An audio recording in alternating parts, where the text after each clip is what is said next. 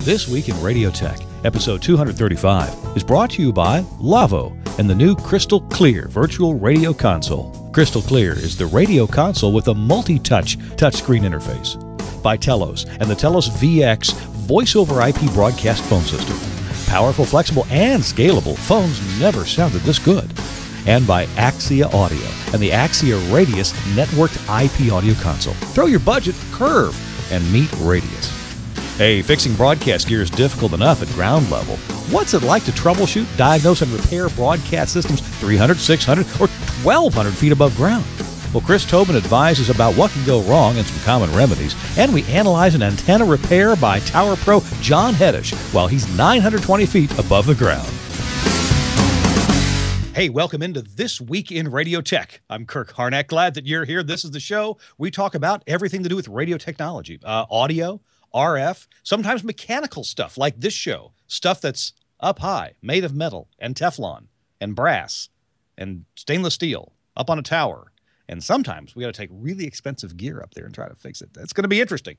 Our co-host on the show, Chris Tobin, joins us, the best-dressed engineer in radio from Manhattan, New York. Chris, thanks for coming in. How are you, buddy?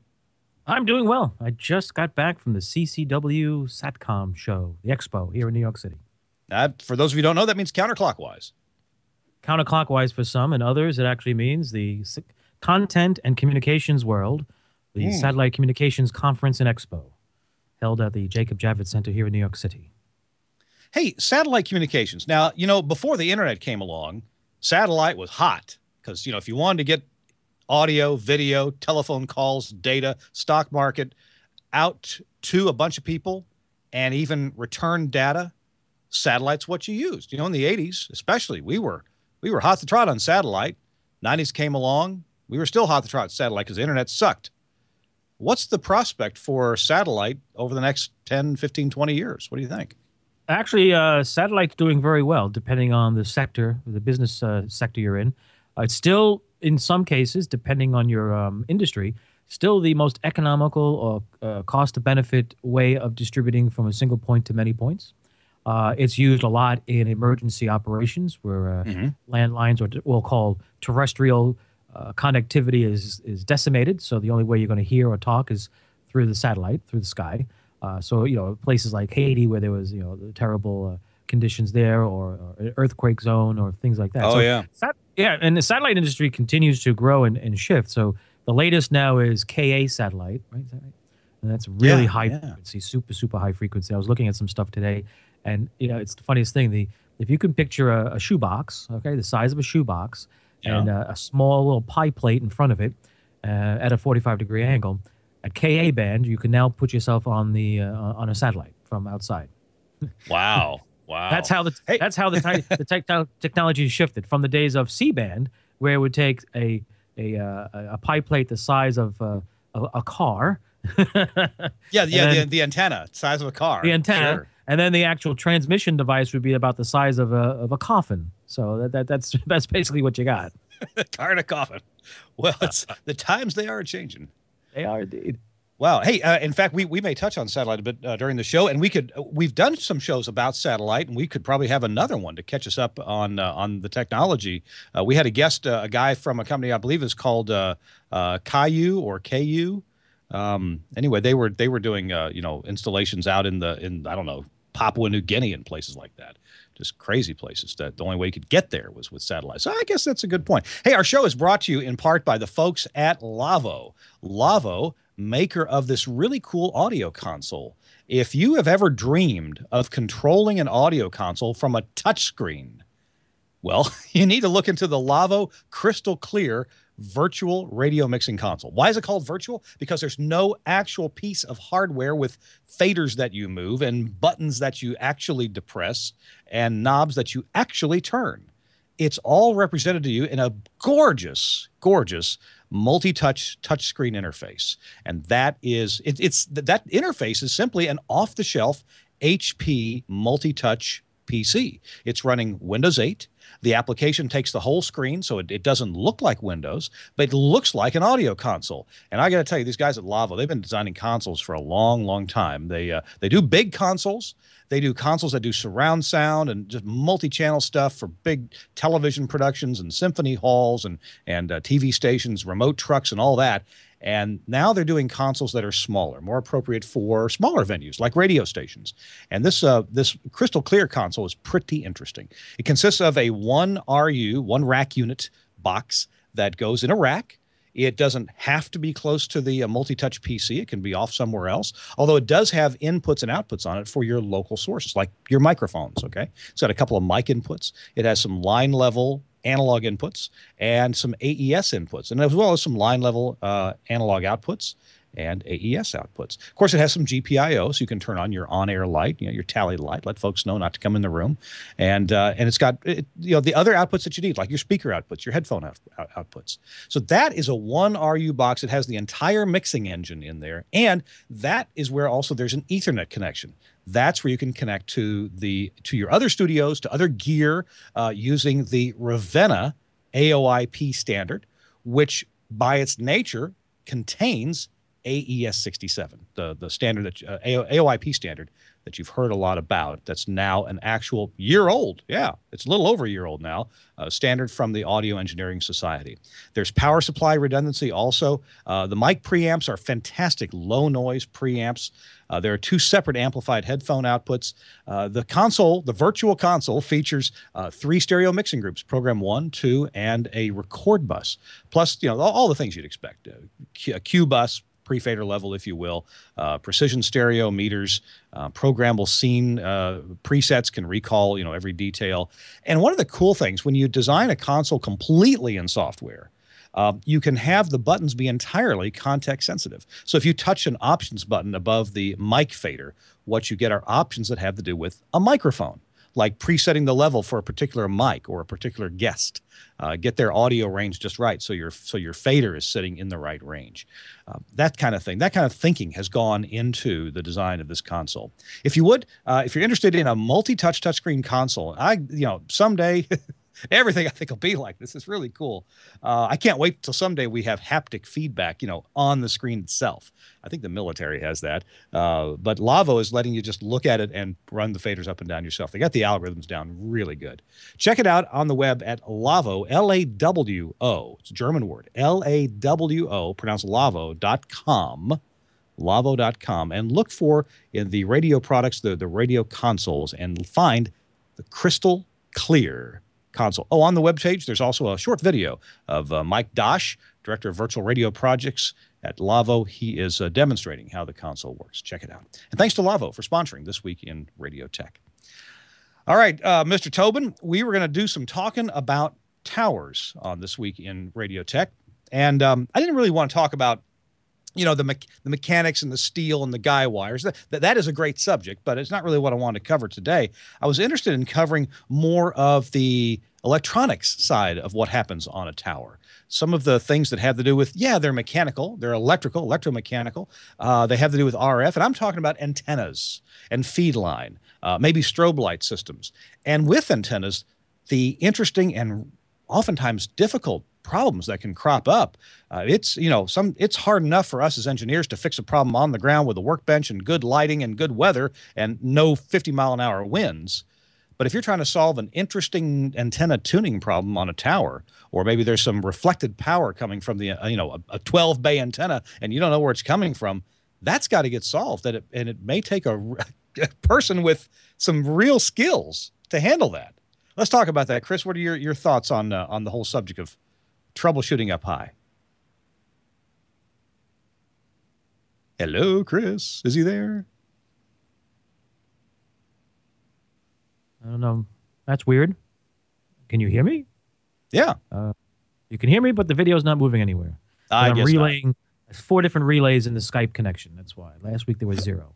Oh, gosh. Well, hey, I tell you what. I'll be glad to continue on for just a moment with some thoughts if you want to get reconnected. How about that? I guess we'll have to give that a try. Okay, good. All right. So I'm going to go back to Chris and ask him for his thoughts. But here are some of my thoughts. I said it takes a special kind of talent, a special person. And a little bit later in the show, we have a video of my friend John Hettish. He runs a small tower company here in Middle Tennessee, where I live. And John has, the skills that it takes not only to climb towers and to know, to be safe about that kind of thing. Thanks. But also to use some various pieces of equipment that you might take up a tower, connect to various places in the feed line or into the antenna, and find out where the problem is. And this is really sophisticated stuff. You can do some of this from the ground if you're well coordinated with the guy on the tower. But I'll tell you what, it can be really tough working, 600, 800, 1,200, 2,000 feet above the ground, solving what is a very expensive problem that can happen on towers. So, Chris, you're back. Let's talk about that subject. Go ahead. I'm back. Hopefully, moving in live video and color. See how it goes. No? Yeah, there we go. Okay. All right, very good. Well, as I was going to say, yes, tower work, towers in general are definitely something you have to take very seriously. The best thing to start with is make sure you can find yourself a tower crew or a company that is well known, does a lot of work, maybe in the cellular industry, so they're constantly busy, and you have a good relationship with, because it's important, as Kirk just pointed out, that if you have the guy up on the tower working with troubleshooting and you're at the base, you want somebody who gets it, understands that it's going to take a little time to figure things out, and is willing to work with people on the ground when there's time is of the essence. I can tell you that I've worked with a couple of crews where they knew their stuff, and it was pretty easy to get things done in the bad weather at the heights that they were working at. So that's the first thing I always tell folks: find the right tower crew, otherwise you'll be in big trouble. Just how you do that might be kind of interesting. But let me ask you a question. Do you feel, that the cellular industry has sprung up over the last 20 years or so? The 25 years ago, there were barely any cell towers across the country, and now they're just everywhere. There's some on a hilltop just around the next ridge from my house here. Do you feel that the level of technical expertise of tower crews has gone up since the cellular industry has required so many tower crews and some sophistication in putting up antennas, aiming them, making sure they work properly? Yeah, I would say I don't think it ever went down. I think what's happened is the cellular industry as a client has made demands of the tower industry, the tower crews, to be on their game. Because as we know with the cellular industry, any interference or any time that there's a cellular site that can't function, that's thousands of dollars per minute that's lost. So the phone companies go to great lengths to make sure that the industries they talk to or work with are on the top of their game. So maybe by default, more tower crews have become more skilled, but I wouldn't say the skills went away. They were probably far and few. But yeah, some of the crews out there now, it's just all they do is cellular, and if they go to broadcast, it's sort of like, okay, what do you just extend? How do we do this? Yeah, here's what surprised me. We'll watch this video in just a little bit, but my experience with tower crews, realize that I worked in small markets. You work generally in larger ones, but in small markets where I worked at, we'd hire a tower crew, and what we got was a tower crew. We didn't get any troubleshooting capability except, we'll unbolt this connection, open it up, and look and see if there's water, if there's soot in there from a flame out inside. We'll make sure the bullet's not split, where the coax is, where the hard line connects together. We'll look for leaks in a coax, that kind of stuff. But never anything more sophisticated than that up on the tower. The most sophisticated thing that I'd ever had done by a tower crew was to disconnect the antenna and temporarily put a dry load, a dummy load, on top of the coax, so we could then run tests from the ground, either with a time domain reflectometer or an admittance bridge or whatever it might be, an SWR bridge, and so we could see if the conditions changed between antenna. Determine, is the problem in the coax or the problem in the antenna? So that's the most sophisticated service I ever had. But we're going to watch a video in a little while that shows John Hettish using some sophisticated gear, and I'm not even sure what it is. Maybe you can help identify it when we watch the video later on.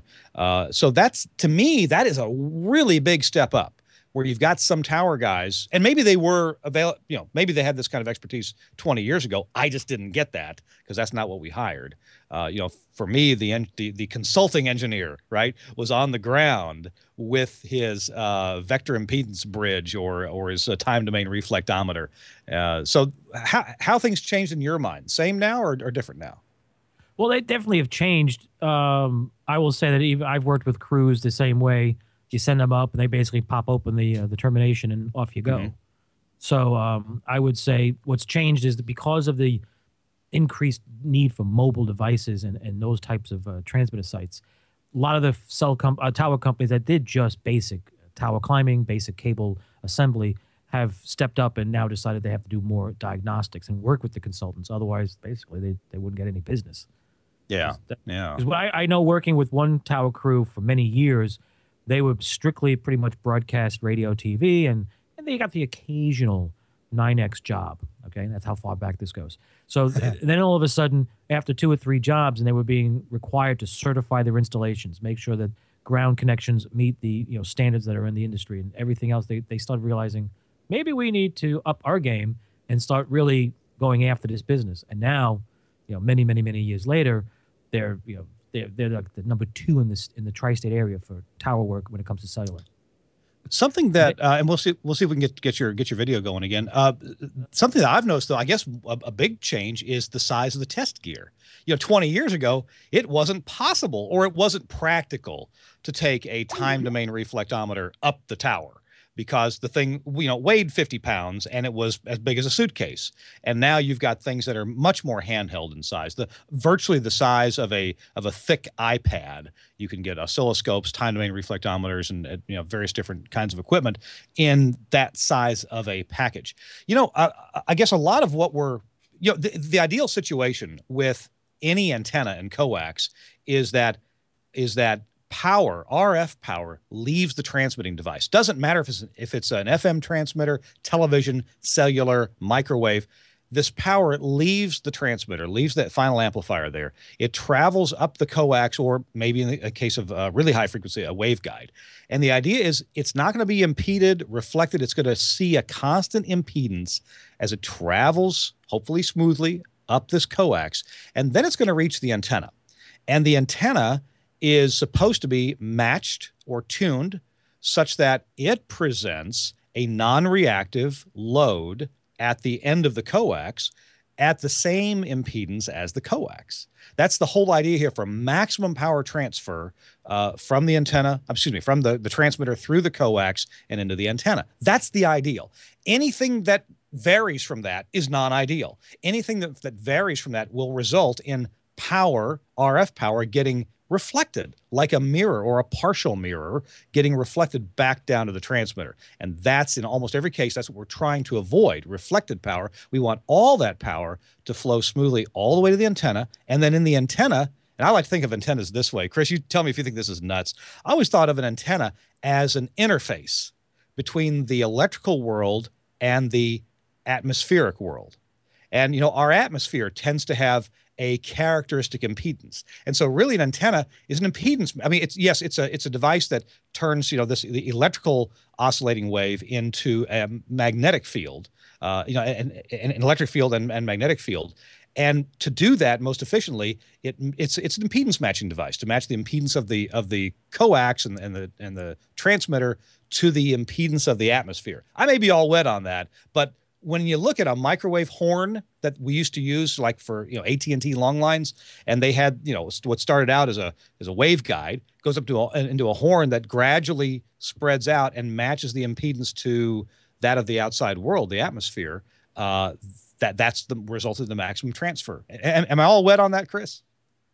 no, not at all. Actually, that's probably the best way to put it. You could go from the electrical to the atmospheric. The atmospheric would be the free space attenuation in the air. That's a known constant. And yes, the waveguide is a boundary device. It could be rectangular or circular, and that guides the RF signal, the electrical part, up to a path, through a path. And then when it gets that horn, that widening space, it shoots it out and makes sure that it gets to the other end. So the point there was anything that disturbs that relationship, and it's really a physical world thing. I mean, coaxial cable is the size and shape that it is because that's what works well. And 50 ohms, not only was it a standard we came up with, but it also happens to be convenient for the size of parts and just getting things to work well. If our standard was 4,000 ohms, then it might be more difficult to make things work as well. So am I right? Anything that disturbs this efficient transfer of electricity or of signal to the outside world, that's where our problems begin. Yes, yes. And that's when you start getting into, after you've cleared the problem with the line tuning, because basically what you're doing is you're tuning the line to the antenna. After you've got that matched and working, then you have to worry about the physical world outside around the antenna and what effects that has on it. But yes, the line tuning is key. Gotcha. So, and this also explains why and different antennas are different shapes and different sizes. So, as we as broadcasters, broadcast engineers, we're pretty familiar with the shape and size of an FM antenna. And there are different designs, some kind of proprietary, others just really well known. There's the good old the double arrowhead design that I guess Jampro made famous, and other companies too. There's the rototiller design that ERI made famous. And before we had those circular polarization designs, we had designs that were dipoles. They were dipoles up in the air, stacked up. They tended to be, there were vertical dipoles, and there were ways of doing it horizontally as well, horizontal dipoles. And then I guess one of the first circular antennas was the ring stub design, where there's a ring of an antenna, that's the horizontal part, and then just as the rings come around and come together, they turn different directions, one up, one down, and that makes the vertical component of the antenna. And so what you got was a horizontal radiation and a vertical radiation out of the same piece of bent metal. So that was an early circular design. But those all look different from other designs, like, remember television batwing antennas? Can you tell me anything about how those things work? How did a batwing antenna function? Basically, the batwing, if memory serves me right, it's been a while. I watched one come down a couple of years back. It's basically a radiator, dipole radiator in front of a mesh. So if you could picture, the batwing was the shape. I'm using my fingers to make the shape of bat wings. Yeah. And that was basically your ground plane. And then in front of that was a dipole that radiated against it and created the pattern, because so the batwings themselves didn't. Okay. Yeah, and the TV signal is horizontal, so that's what they did. Okay. And that's what it was. So the bat wings was popular because it was broadband. You can tune it. You can do a lot. You could shape the signal. Because then they moved. If you're in UHF, you have the slotted antenna, so it's a pole with slots in it, and the inside is hollow, and those slots are cut in certain wavelengths, sizes, to radiate the signal out and create a pattern as well. Now, as you mentioned earlier, antennas have different shapes and sizes due to the frequency. So the best way to understand that physical being is to look at a piano and look at the strings. The lower in frequency, the larger the diameter. The higher in frequency, the smaller the diameter of the string. Same is true with antennas, the RF. RF works in the same fashion. So mid-frequency, we'll call it that, FM band, 88 to 108 megahertz, is somewhat of a relatively average size thickness. Go lower in frequency to, say, an AM antenna, and what do you have? You have 2 feet, 3 feet in width, and several hundred feet in height. Go the other direction, and let's go to, say, our Wi-Fi antenna. And the Wi-Fi antenna, I'm holding a similar type thing in my hand, now becomes something about the length of someone's hand open. And it's about half the diameter of your finger. Yeah, and now that's the higher frequency. So there we go. We just went the full spectrum from several hundred feet high to several feet wide to, a wavelength at FM is about 5 feet, 6 feet in length.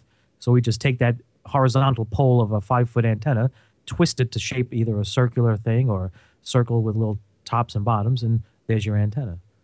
So, what are some of the things that typically go wrong with antennas? We as broadcast engineers, let's stick in the realm of FM, because a lot of the listeners and viewers to our show are engineers that take care of FM stations. I take care of several myself, and so what are the most common things that go wrong in the world of FM on towers, between the coax or sectionalized hardline or antennas with power dividers or end fed, center fed?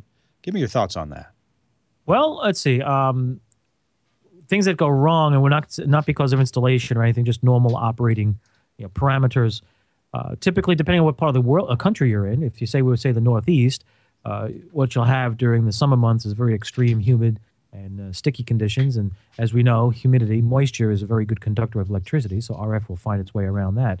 So depending on the age and installation or the stresses on the tower and the antenna itself, you run the risk of things shorting out. And if something shorts out at a high power FM, The end result sometimes is a black puff of smoke and a hole in the antenna or Yeah. the transmission line. And then go to the other end of the spectrum if it's during the winter months and you're in the northeast or northwest and you have conditions of icing.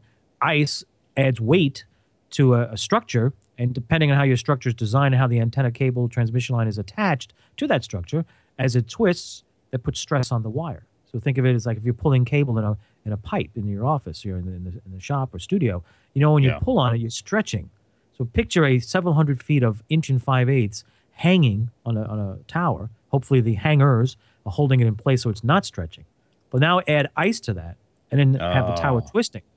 Now, yeah. it may not seem like much, but when I was working with the folks at ERI, Tom Silliman and his team once, and one of the tower guys were explaining the physics behind icing and twisting of a tower and what happens. And a lot of times it's over a period of time. This doesn't happen in one season. But eventually, as it's twisting and moving, you can stress the transmission line. And if you have several splices in the line or one or two connections, they get stressed. And then a leak forms. And then your nitrogen leaks out. And air gets in, and things happen. That's the broad, what could go wrong in an FM site outside of, say, a lightning strike or nearby lightning strike on that case. Or let's see what else. Oh, it's another common thing that happens with towers that goes wrong. What's that? Tower climbers working on your tower, maybe not your tower, maybe on a shared tower, working on someone else's system, stepping on your transmission lines or bumping your stuff and lose. Well, I'll tell you this. Couple of years ago, while working at the Empire State Building, trying to troubleshoot a problem with the FM master antenna system, it was discovered that one of the transmission lines got stepped on. And, how many things are up there? There's a lot of stuff. Yeah. So, there's a perfect example. Everything's working just fine until somebody slips, hits it. The transmission line looks normal because it's hard to see if it's bent or damaged. And then over time, because it's 100 kilowatts of RF going through the transmission line, something fails. You never know when that happens. It's not like you notice it. You brought up something. First of all, you mentioned the holding all that line up, and so let's say you're using semi-flexible coax, not hard rigid transmission line, and you've got what they call a Kellum grip that works like Chinese fingers. Every couple hundred feet or so, you put a Kellum grip on the coax, and then it hangs. The Kellum grip is attached to the tower, and it hangs by that. You've got and of course those need to be placed strategically so that the line is supported in several places depending on how long it is, and it's equally supported. So you don't want all the weight on the flange at the connector at the top of the coax. I've had that happen before. I worked for a little station in Mount Sterling, Kentucky, and we noticed that our signal was just over time getting worse and worse. And sometimes we were getting after a rainstorm, we get some terrible reflected power. The station wasn't all that powerful. I think it was just a kilowatt FM transmitter, like a Collins, 820D transmitter. But it was just getting worse and worse. Well, we got a tower crew up there. And this was my first experience with FM antennas. The crew got up there and found out that the outer conductor of the coax had broken and pulled away from the outer conductor of the connector. This is an 1 5/8" coax. And all that was left was the inner conductor of the coax just barely making connection with the bullet that was pushed into it from the dual bullet at the connector. And so it was mechanically attached a few feet lower, but apparently it had slipped down and weight over the years. And then here's the thing: we were talking about stretching and some twisting, vibration. If you ever go spend some time on a tower and you just sit up there during a windstorm, or just during some wind will sit there and vibrate the tower depending on all kinds of torsional values and moments and things like that. But you can get a tower that just sits there and the antenna just back and forth, back and forth, back and forth, back and forth. And, for days, weeks, months, years on end, but every time the wind blows, it sits there and vibrates. That's got to be doing some bad things to the coax, to the rigid transmission line, and to the bullets as they sit and wiggle for years, and then something bad's going to happen. And there you go. Well, that's Chris, absolutely right. Yeah. No, I mean, I've been up on towers. I've gone. Well, let's see. What's the highest I've been? 300 feet, maybe, 3 and change. And sometimes one of the jobs I did many years ago, I remember going up. It was about three and change, and I had to sit and wait. because one of the other guys were coming up with some tools, and we had hoisted up, I think it was 7/8 line for a Marty RPU antenna system, and we hoisted it up, and there were a couple of issues we had, so we had to wait for some stuff to come up. And as I'm sitting up there, so to speak, sitting, exactly what you described takes place. One, the wind is blowing through your ears and around you, and it's very noisy. And then there's this very subtle feeling as if the earth is moving beneath your feet, though you're hanging from you're standing on the ladder ledge of a tower and belted in. But you feel the movement, and you sort of become, you realize where you are and what's going on and why things happen on a tower the way they do, and why tower crews and the standards that they follow are specific to, how to tighten a bolt, what's used to tighten a bolt, what type of metal is used for the bolts on a tower, all these methods, and why would you, lanyard your tools to your wrist when you're on a tower, things like that. So it's the environment on the tower is not as pristine as you might think.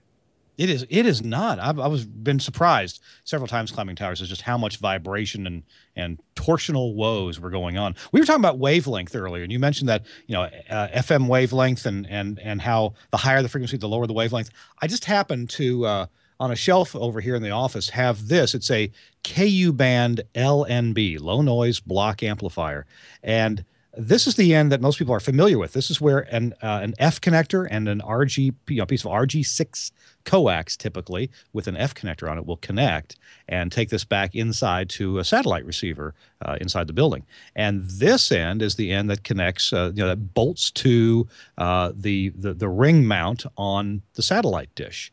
Well, if you look closely there, and let's see if my camera will do that.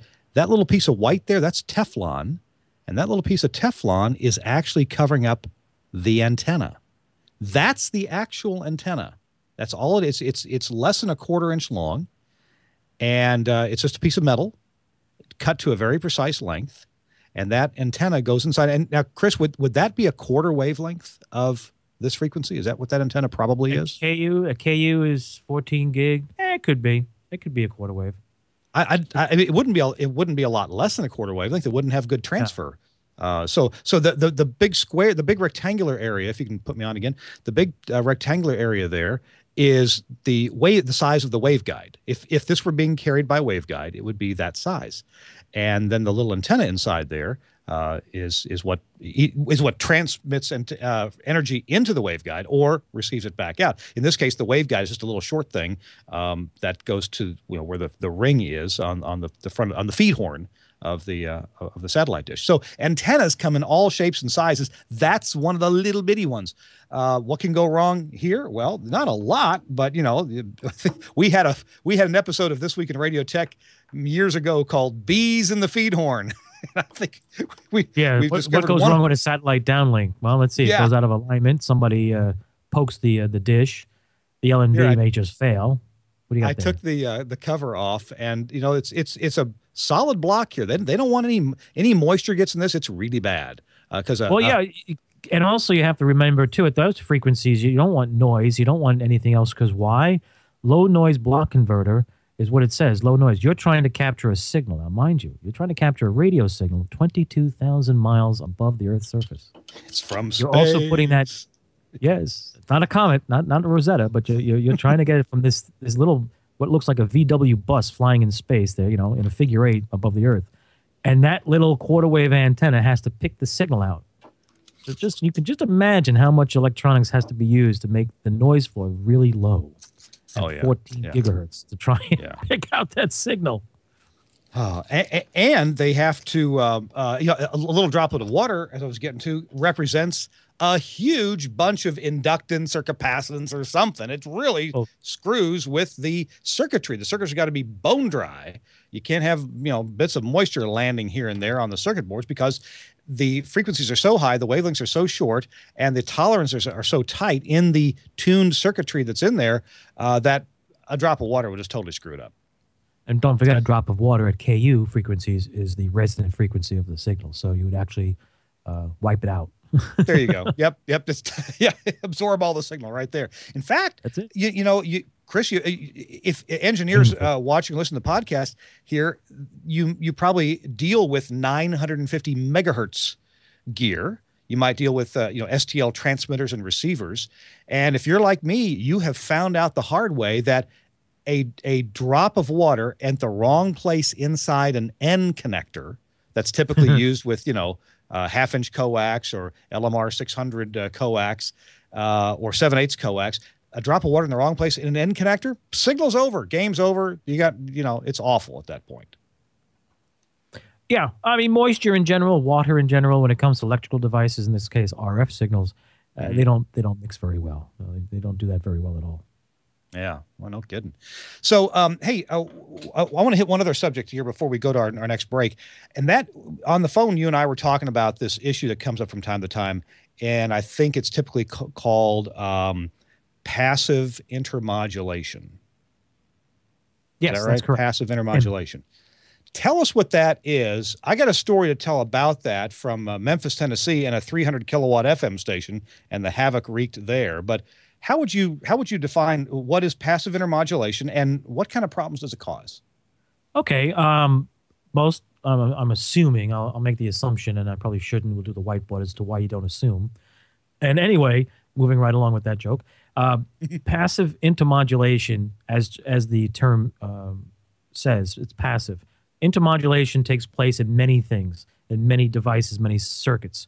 Intermodulation is basically the mixing of more than one signal, 2, 3, 4, and then out of those summing of the signals is a resultant third or fourth signal. That's active. That's when you intentionally are actively mixing signals together. For example, a transmitter site that has more than one transmitting emitter, one transmitting antenna. So you have two FM antennas on a tower. They mix. Hopefully they are separated in such a way that the frequencies don't mix and create a third frequency smack in the middle of a TV channel. Oops. Yes, I did work at a place that had that problem. That was fun. So then you have what's called passive intermodulation. And passive intermodulation has become more prevalent in the last several years because of the mobile industry's need to have high-density cell sites. Okay, we'll call them that. And passive is a result of connectors that aren't properly terminated. Maybe environmental, where you have a railing, a handrail on a staircase, and the joints where the bolt of the railing connects to the wall or a support structure become corroded, rust. And then, believe it or not, because this railing and the rusted bolt that's holding it to the metal support structure happens to be in the near field of a antenna, a radio signal, the radio signal actually excites the corrosion. That takes you back to the early days of radio reception known as the cat's whisker. Yes, the crystal radio. Yeah. That's it. Your crystal radio was a exciting device. You excited the whisker. And that's how you got I've heard that if you didn't have a germanium diode or a cat's whisker, you can still make a crystal radio using a rusty razor blade. Well, that's where I was going with this. The same principles that you would use in the crystal radio set of the early days is the same principles that plague us today in modern times. I'll have some fun with this. And it's annoying because you can't always track it down because it's excited by a source that you don't know. I could tell this from personal experience in working with a project this past year and helping a government agency troubleshoot a problem that created all kinds of issues. And we spent months trying to find and isolate this. And if you could just picture trying to figure out where an intermod third resultant interfering radio signal is appearing from the rooftop of several different skyscrapers in New York City, you can just imagine what we had to go through. I was on the top of the Citicorp building for many months, many hours, top of the Empire State Building, on top of the MetLife building, on top of the Trump Tower building, on top of some other building. I'm not even sure what the name of it is, but the agencies that were up there, we couldn't talk about what they did. And we were trying to triangulate by using directional antennas to point in the direction of the interfering passive intermodulation signal. Yeah. So this passive intermodulation signal was actually a byproduct of two other signals and created a third one. It landed right on a Coast Guard frequency. I've heard this said maybe a little bit different way, and it's saying the same thing that you're saying, but I always heard the word, and I like this word, dissimilar metals. When you have that's part of it. Yes, that is part dissimilar metals in contact with each other, you can have a nonlinear electrical connection. That is, electricity won't behave the same way going through that connection in one direction versus the other, or in either direction. It's nonlinear. It doesn't have a curve of voltage, current, resistance, and all that kind of stuff. It doesn't follow Ohm's law. How about that? It becomes an unstable varactor, basically. Yeah. Oh, there you go. Another way to say it. So what you're talking about is the same thing. Dissimilar metals, and that's why dissimilar metals have the same issue, and that's why you don't do aluminum with steel or copper. Or I forget what it is. There's a couple of different ones. But and you'll see the resulting act. When you build flagpoles, towers,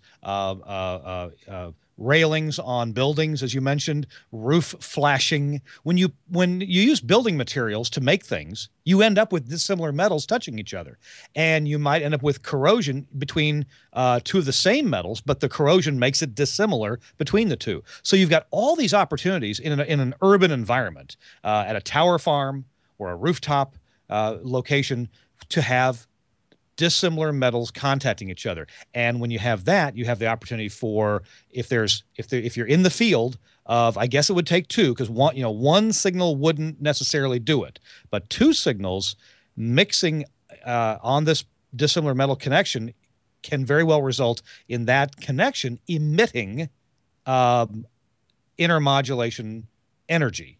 That is energy at other frequencies besides the two that are hitting it, two or more that are hitting it. And so it can become a wildly complicated math matrix of how many different frequencies it could possibly be. So my quick story, similar to yours, is in Memphis, Tennessee. You've got a big high power radio station there, an FM, that's grandfathered in at 300 kilowatts.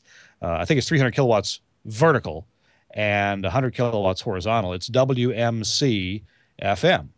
And they're far enough from the airport for the towers to be legal, but the signal strength is just huge. And so you have a tower here or there. You had a location, some FAA equipment in a building, and they were the problem was they kept complaining. Pilots kept complaining about hearing WMC on their aviation frequencies.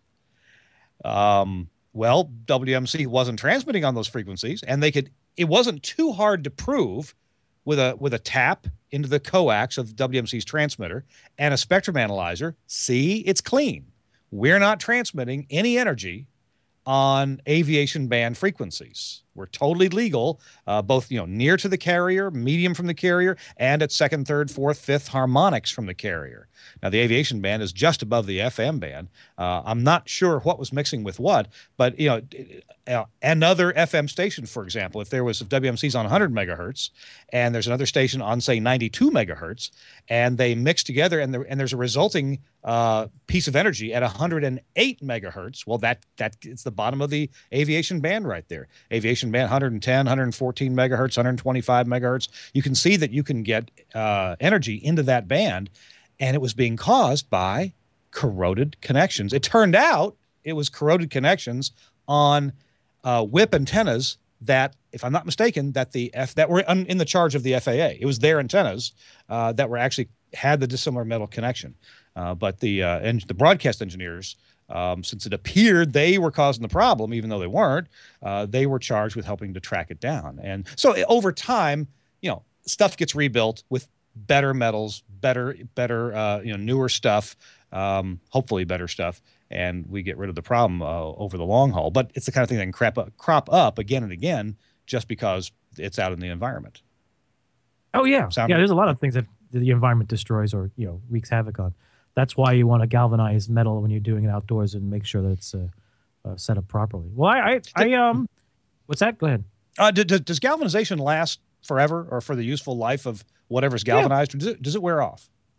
It eventually wears off, but depending on if the process is done right, it'll last a long time. Okay. I've been at sites where it's been there for many, many, many years. I've also been at sites where people don't galvanize joints, and all of a sudden they're coming back a year later to rusted angle iron. It's not good. So if you've got a galvanized tower, and let's say you have one of those grounding kits for the coax, maybe an Andrew or cable wave or whatever grounding kit, and you might have a bolt hole in the tower. It's meant for it, but it's galvanized, and you cinch the bolt down. Don't you now have dissimilar metals? Maybe. Yes. Because there, and if it's not tight, a lot of times, nowadays, good practice is they'll go back and, well, first of all, they'll scrape it and then they'll bolt it together and then they'll go back and spray paint over it, or spray galvanization or spray paint over it to keep moisture out over the long haul. Yes, what you do is you scrape off the galvanizing to make the contact to the metal of the tower. Then you secure it, you weatherproof it, and then you secure it, and then you would spray a galvanizing paint, material on that joint, so you restore the galvanizing effect, and then you paint over it for the tower painting purposes and just for weather protection. I was just talking to someone today about that regarding a microwave, ENG microwave receiver on top of a tower, and complaining about the grounding wasn't enough, and the lightning keeps blowing up the receivers. And then when he showed me the pictures of their setup, we're looking at the cables. I'm like, where is that ground wire going? He goes, well, here. I was like, well, that might be part of your problem. You didn't really ground it, so your nice 3-foot microwave spinning microwave dish, 7-gig dish, is basically insulated from the tower and sitting out there waiting to get zapped. Yeah. Sure enough, when we talked to the manufacturer, because he was like, no, that can't be it. The manufacturer comes over. It's a today's show, right at the CCW. And the application engineer, first question out of his mouth is, okay, you're on a tower. How high up? 300 feet. Okay. Where's this tower located? On a hill. Okay. We're here in the Northeast? Yes, it's over in New Jersey. Okay, great. What kind of grounding did you do? Let me see the pictures. Yeah, that's your problem. Okay. And here's why that was the problem. The connection for the RF signal of the video for the return ENG signal from the helicopter was being converted from RF to fiber and down the tower on fiber. So the fiber, you can't jump with the lightning. It's a non-conductor. Right. So he said the only other place that the lightning could wreak havoc is where you didn't properly ground it. It was the ground cable. How does that receiver get power? They have a 48 volt line that's also insulated. It runs with the fiber in a special is a device is a mechanism they use for isolating for transient protection. Sorry, those are the two things. And but the thing was, he said, once you don't have a proper ground, the entire radome, the cover of the dish, the cover of the assembly, and the metal base that it sits on becomes just an antenna, just waiting to be zapped. Yeah. And then he showed us some pictures and other examples of other client locations where they had a similar situation. I was like, whoa, look at that. But yeah, you can galvanize the connection you make to the tower and restore it and make sure it's right. That's standard practice.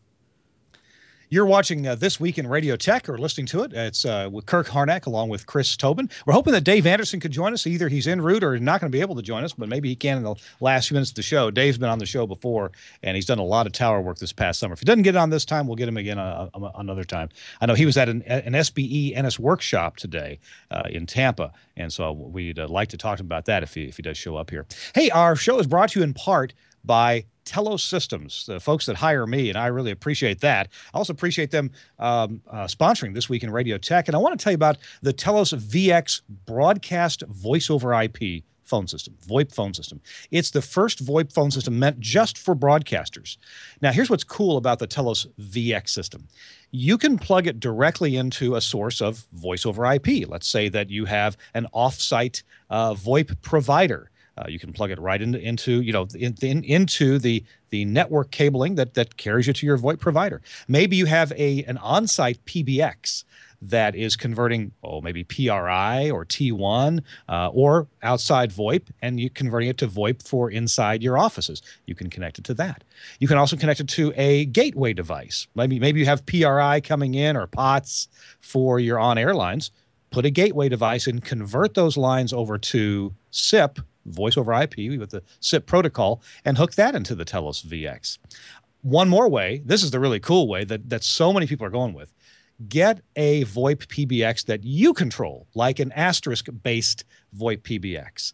Asterisk seems like this big nebulous thing that we don't know about, but what we found out is engineer after engineer starts playing with asterisk-based PBXs, maybe from Elastics or from ShoreTel, or maybe the one called Free PBX. There's one you can download and play with. I've got running on a Raspberry Pi just across my office here, and it actually works. And it talks to the Telos VX as well. I got a line here from it. Get familiar with this, and then guess what, Mr. Engineer? You get to be in control of your phone lines. You get to save your company a ton of money on phone lines, and you get incredible flexibility. Plus, if you do it right, you get higher audio quality on every call. We have had at Telos, we've had a customer after customer tell us that, man, the calls have never sounded this good. A major television network, actually two of them, have told us exactly that. Calls have never sounded this good. We're glad to put these calls on the air. And that's just regular, G.711 phone calls. You can do more than that with the Telos VX. The VX can be used as a one-room system, but economically speaking, it spreads well over several rooms. You can run 2 control rooms, 3. You could easily run 10 control rooms of telephone needs with one Telos VX engine. The VX engine, if you're already a customer that has Axia, Livewire, well, then you just plug the Telos VX directly into that network. No more money to spend except for just the phones and the VX box itself. If you don't have an Axia Livewire network, no problem. You're still way under the cost of doing individual systems in each room. Just get an Axia X node for your audio inputs and outputs and attach that to the Telos VX system, and you can get audio in and out for your audio router, or you can put a node in each control room or production room to get caller audio and mix-minus audio into and out of the system, as well as program on hold. There's a lot to talk about, a little bit to learn about on the Telos VX system. I will tell you this. There are now over 300 of them around the world at major networks, at small radio stations, at medium-sized radio stations. I've got one here in my office I make an occasional phone call on. It's really cool. And if you need to access it remotely for troubleshooting, you can do that too, securely. So if you would, check out the Telos VX broadcast VoIP telephone system. It's on the web. It's at the Telos website. Just go to telos-systems.com and then look, under phones, just click on the Telos VX broadcast VoIP system. It's making a lot of folks very happy because it sounds great. And you switch your phone lines over to VoIP, and you can really save money, save your company money, and end up paying for the system, in a year or two. So keep saving money after that too. Thanks a lot, Telos, for sponsoring This Week in Radio Tech. All right, Chris Tobin, we have a video that I would like to watch a few minutes of. Sometime we're going to have this guy as a guest.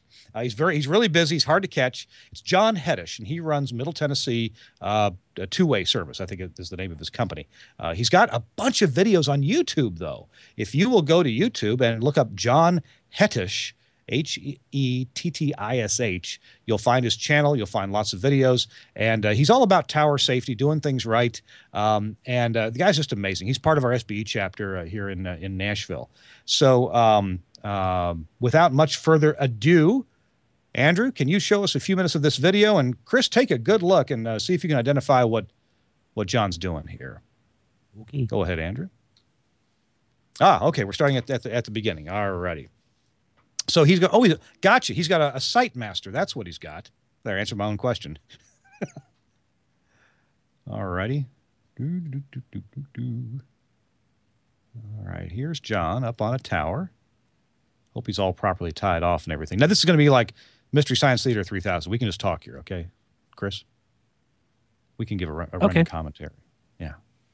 I asked for Andrew to have no audio from that because it's a bunch of wind noise. It's really windy. Oh, yeah. There. I'm sure at that height, looking at that video, I definitely would hear wind. Yeah. Yeah. So it looks like he's got a little strap there he's tying off that goes to probably his piece of test equipment is in that bag. So we didn't get to see how it's hooked up to the coax. Looks like there's an antenna bracket to the left there. Yeah, it's an Inritsu SiteMaster. It's a good product. It's a popular product. Okay. All right. Now, see, in my contract engineering work and my current work, I've never gotten to use anything like this. So tell me about what this product does. It's basically a very specialized spectrum analyzer, and you can use it for tuning up your HD signals for AM. You could use it for FM spectrum. In his case, he's probably using it for land mobile purposes. So you could check the antenna. What do you call it? I can't think of the name of the technique now. Oh, wow, that's good. You can check to see if the antenna is properly working, if it's tuned and if it's shorted or not. Now, when I bought a spectrum analyzer years ago, back when they were still, so expensive, I couldn't afford much of one. But I didn't get the sweep generator option that came with it. But my understanding is you can get a spectrum analyzer with a sweep generator, so it will put out a signal that sweeps, and the spectrum analyzer sweeps at the same time and analyzes that signal, and you can see how a signal gets accepted or rejected by what you're connected to. Yes, I have a cell site tester. Mine is a traditional, very large, size of a milk crate spectrum analyzer that I use for tuning up duplexers and filters for ham radio as well as broadcast. And it has a tracking generator in it, and that's what we do. We sweep the frequencies in, and on the display, you'll get either a peak that looks like a peak for passing the frequency you want, or you get what looks like in a V, the letter V, and at the base of the V is where it's rejecting the signal that you want. So that's what you'd use a tracking generator for. And the Iritsu is the same thing I have, but now miniaturized because they can do that. And it's pretty cool what you can do with that. So he's probably doing exactly that, sweeping it with the line, looking at an antenna and seeing what's going on. Now, what I was going to ask, why would he be doing this way up the tower instead of at the bottom? I guess because he doesn't want the coax to be part of the measurement equation. Right. Well, you have to bear in mind if your antenna, say, let's just assume it's a UHF antenna, standard land mobile antenna. So it's a white stick. People see these all the time. And it's a white stick. So it's basically a collinear antenna. So it's literally, if you can picture segments of pieces of coax that are cut and loop back and forth in a vertical position. That's how it basically looks. In there, if one of those segments shorts out, the antenna will still function, but not the way it should. Your transmission line could hide or mask that is the problem because of the length of the line, the standing waves, and everything else. And that's part of what that's why the Iritsu product and there's other products, Agilent and others, that a lot of times now you have to go up to the antenna and look at it. Back in the day, you didn't have to because in most cases you could go up to an FM. No, the rototiller. He's looking at, he's looking at an FM antenna here. Okay. Yeah, the rototiller just to the left of the screen down the low. That's an ERI rototiller. Most times you can go up, look at it, and see if there's any physical damage, and you didn't have to pull. Now that interbay line right there looks brand new. Look how shiny the copper, the brass is there, or copper. Yes. Maybe he had to replace some interbay line or a bay on that antenna, and now he's going back to measure. Maybe that's that's very possible. In the interbay, and depending on the design, you have ferrites that are used to tune the section, tune out any interaction between the bays.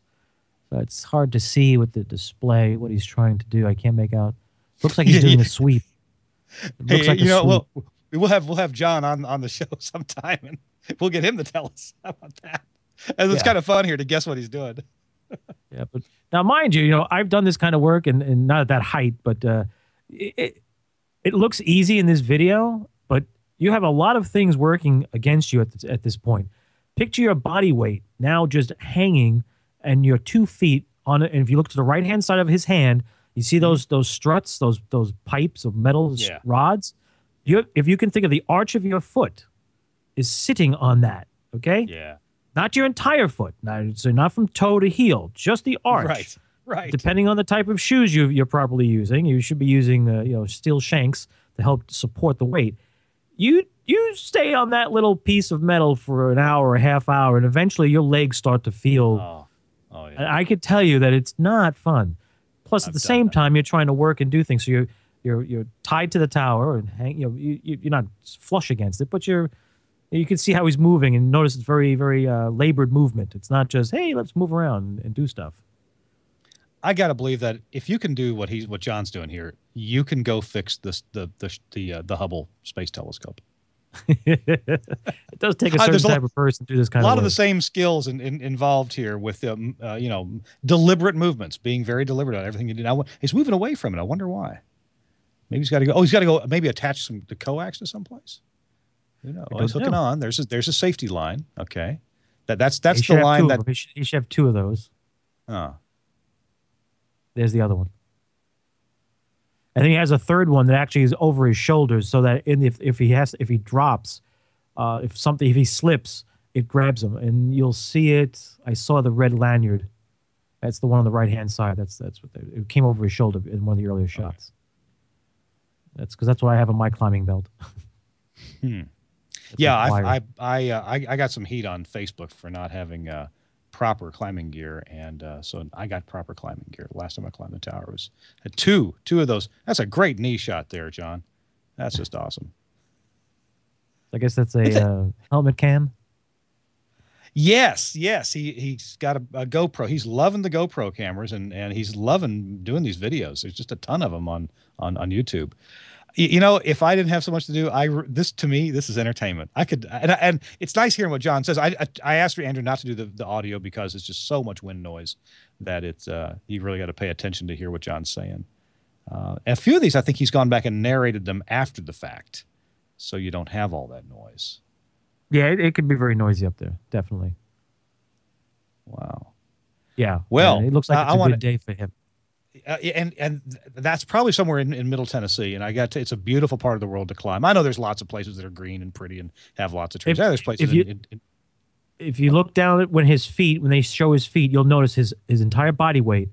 Now, gravity's working with you is on the arch of his shoe. So I'm just saying that because I've done this, and I applaud people who do tower work. It is not easy, especially if you don't do it very often. That's when you really don't have the muscles to support what you're doing. Yeah, you get a really good workout. I will tell you that. You will find out you have muscles you didn't know existed after you've done a tower climb for a day. John here, I don't think I'm speaking out of school. He is either 70 years old or close to it. And this man is fit as a fiddle. Oh, yeah. I used to have a guy who used to do tower work for me years and years ago. He was 70. He was 73, still climbing the tower. And you watch him go up. And if you didn't meet him at the base of the tower when he started, and you just happened to come to the job after he was halfway up, you'd swear he was a young guy. You'd watch him go up and spin around, not spin, but move from side to side on the tower face and move up and down. And then his son, who worked with him, was I think 55. It was like, and when they came down after the job was done, people would look around like, that was you up there? And the guy's like, yeah, what's the matter? Am I too old? But if you stay in shape and keep your wits about you, and there's no reason why you can't do it. And yeah, he's doing a sweep. It looks like that's a sweep pattern. I recognize that from my unit. So it's kind of it has a dip in the middle. It goes down, and is that where things are resonant? It could be he could be looking for resonance, or he's looking to see the rototillers typically are not center frequency. That's intentional. Right. And the reason it's intentional is because of a detuning of icing on the antenna. Now, I'm not sure in that part of Tennessee if icing is a concern, but I know in the Northeast. I know in the Northeast they purposely tune it off frequency just a little bit. Wow. Oh, there's a transmission line that's unterminated. Ah, there you go. There you go. There's something stuck. Okay, so he's at it must be a center-fed antenna. He's at the center point of that antenna because I've seen I've seen hard line that goes above. We see bays below. He's at the top of the coax, so this has to be the center feed of that antenna. Might be a 6 or 8 bay antenna. Who knows? Yeah, but the ERIs typically have fed from the bottom. That transmission line didn't look like it was part of the antenna. Oh, I've seen it. No. The black isn't. But yeah. From the other one. Yes, that's right. Yeah, but I'm assuming the bays are turned off at the moment, right? I thought I'd seen center-fed ERIs. I guess you're right. They're much more commonly bottom-fed. But if the power's high enough, you want to feed them in the center, don't you?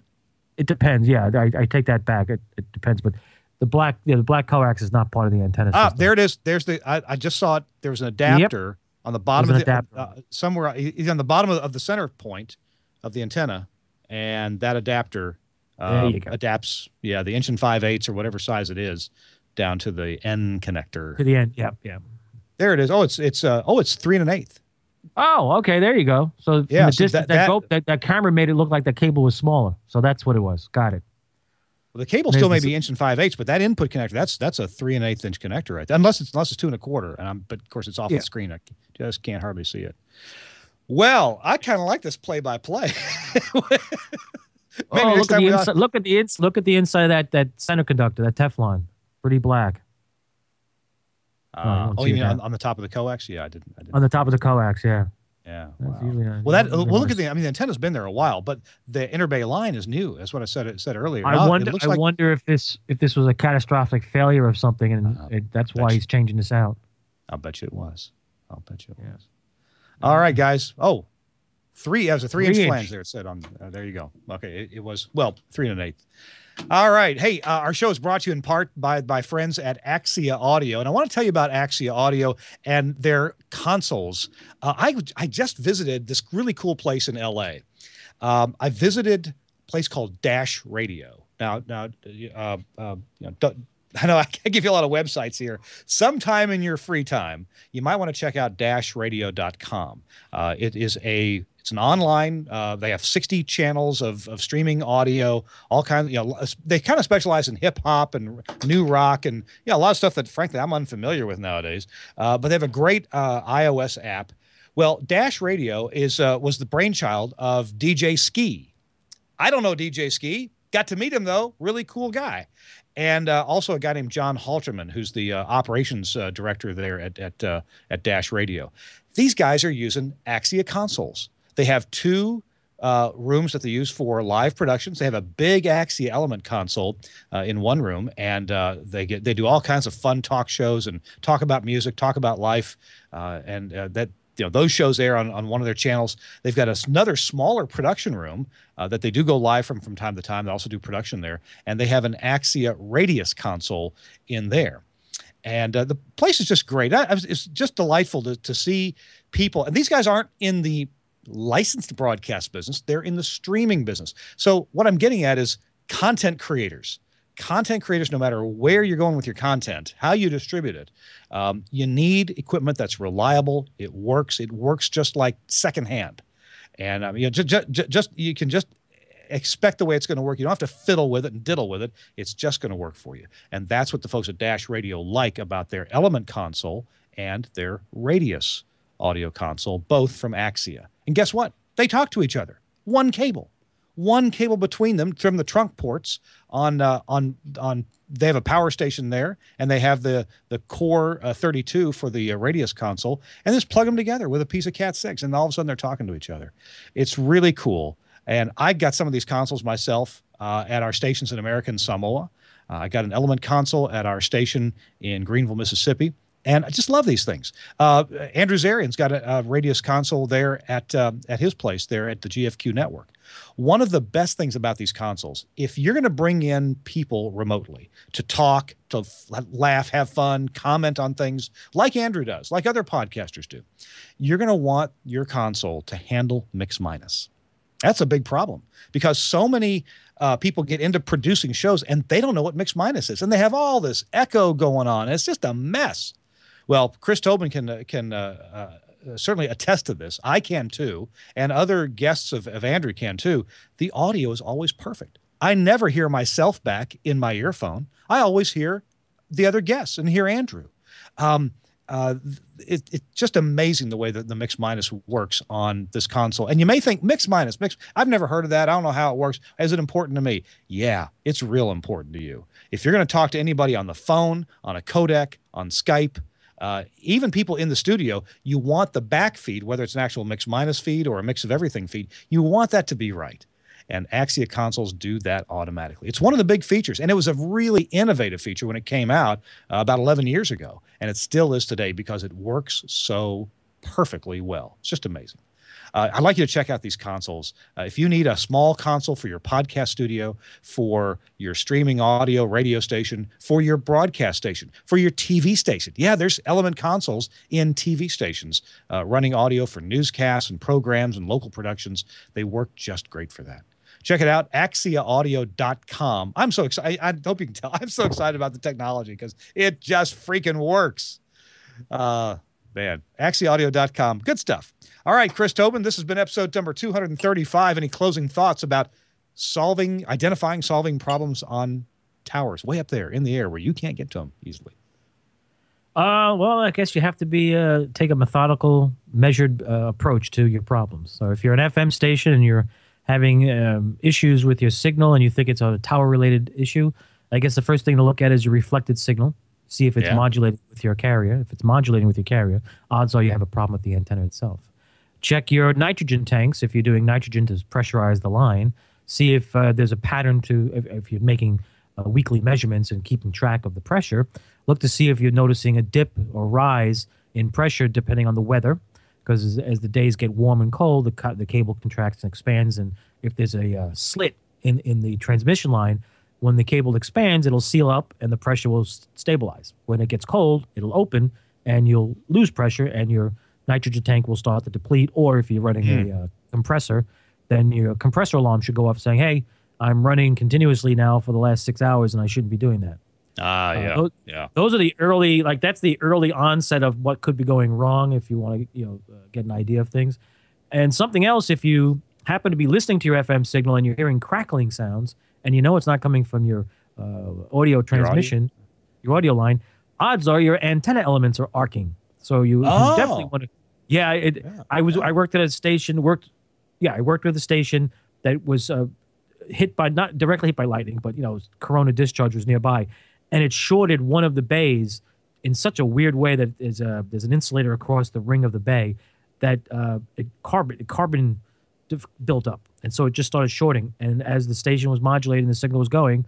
And the moisture in the air would affect it. So at night, when it got real dry, it was like, what the heck is that sound on the radio? And we went out to the tower site with binoculars, looked up at the bays, and you could see a little flickering light.